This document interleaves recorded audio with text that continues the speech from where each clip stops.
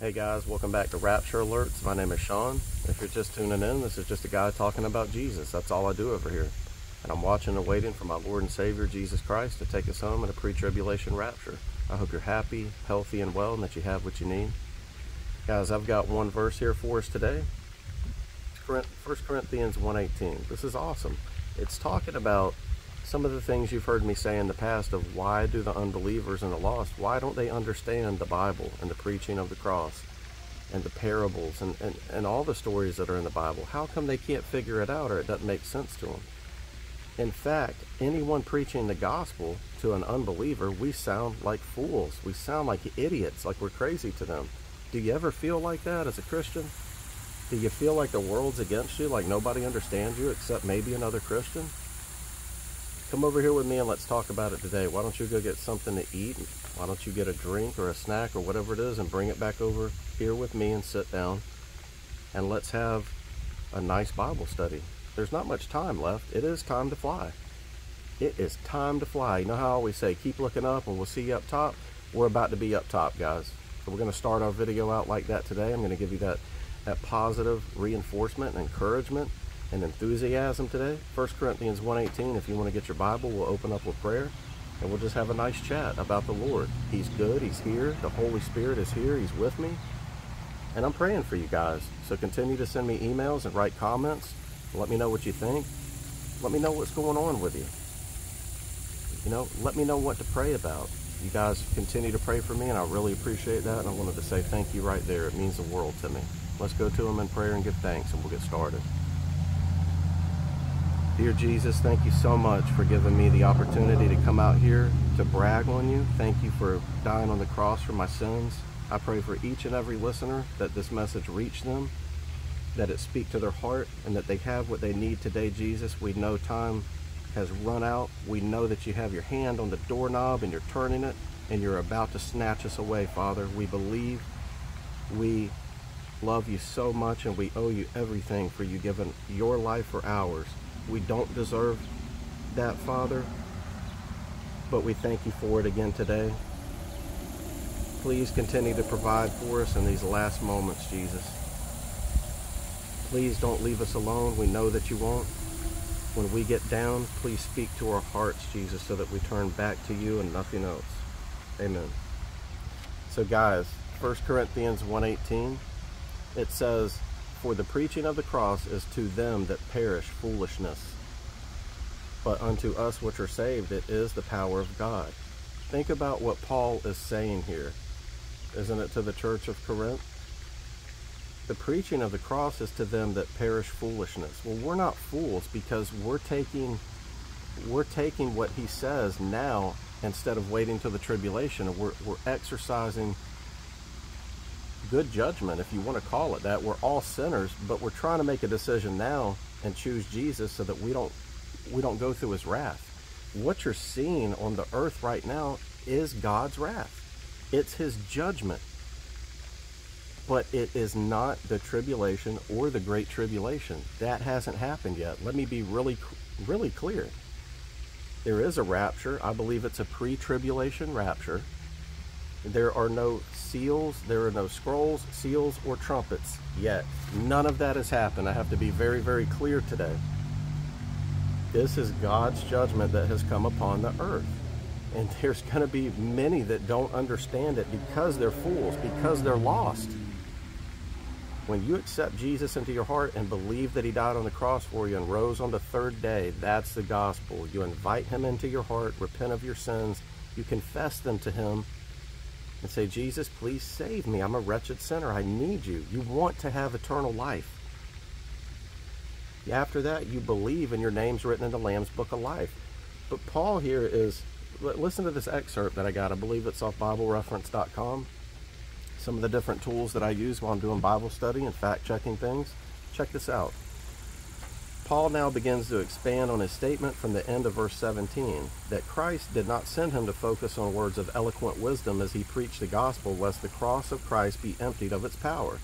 Paul divides the world into two groups of people, those who are perishing and those who are being saved. Who does that sound like? This is way back then. This is us and this is them right now. And there's still time to choose Jesus. Those perishing are destined for eternity apart from God, while those being saved are destined for an eternity of sharing in God's glory.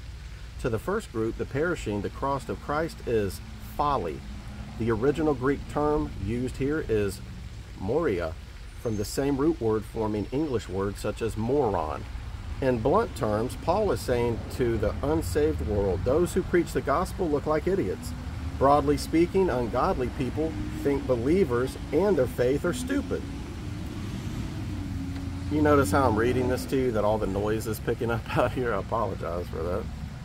In Paul's day, the cross remained in widespread use by the Romans as a means of public execution. It was a symbol of shameful crimes and powerlessness before the irresistible Roman Empire.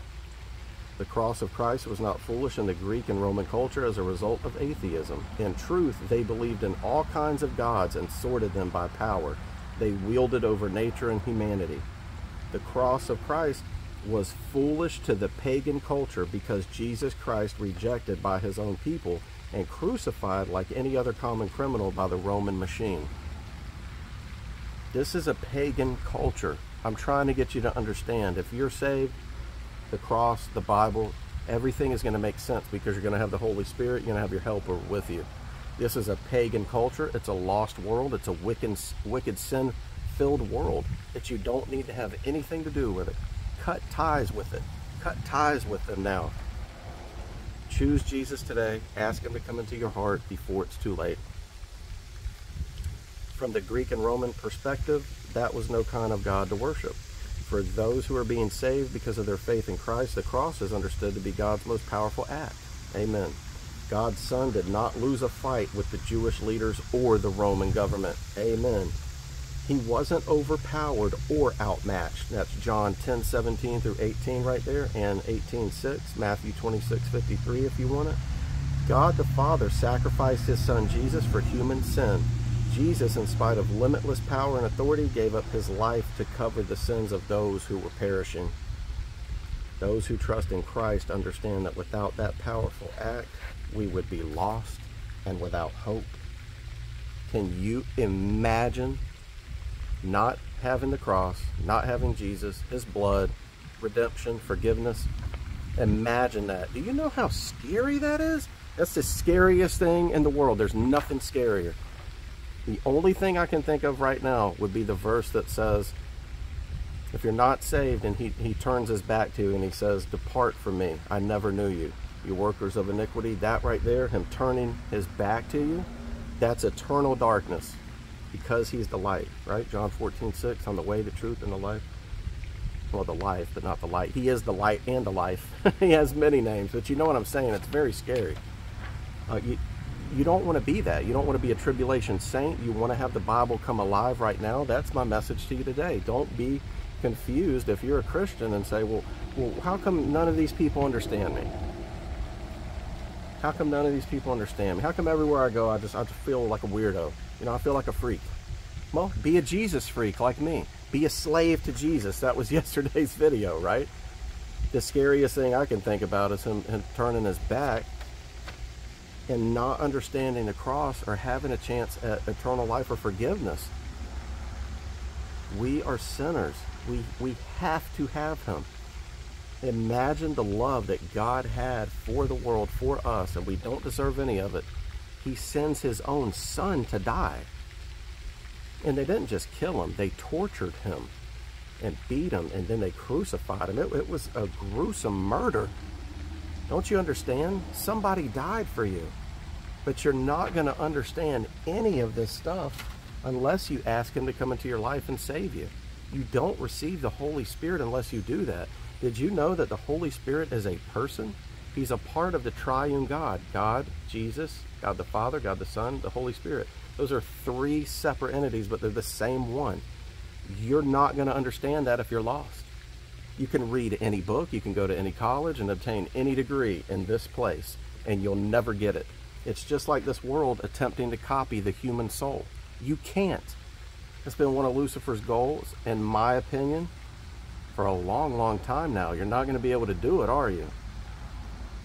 He's good. He's here. I'm his messenger. He is the light. He's your life. He's the way. He's your Redeemer. Choose him today. Listen to what it is I'm telling you. You know that one of these videos soon is going to be my last video. I care about you. Choose salvation today. Don't be a tribulation saint. If you're tired of reading the Bible and it not making sense, choose Jesus today and accept him. Ask him to come into your life. Then you'll be able to ask the Holy Spirit to reveal things to you. Then it'll start making sense. Then you can get your life straight. Then you can get back on track. It all goes back to love. So with that being said, I love you and I miss you and I'm praying for you. If the rapture is in a few moments from now, or tonight, or right now, like I wish it would be right here at the end of the video, you do what we always say over here. You keep looking up and we'll see you up top.